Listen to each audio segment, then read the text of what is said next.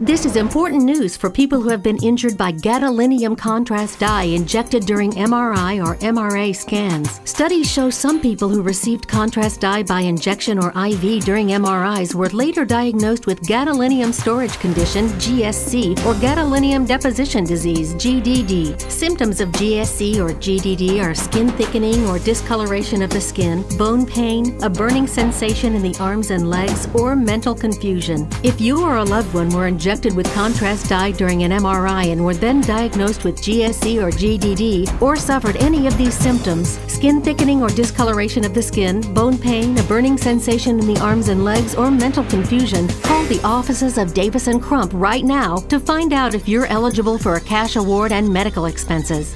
Call the law offices of Davis & Crump right now. Our first consultation is free, and we don't get paid unless you get paid. Call now. Operators are standing by.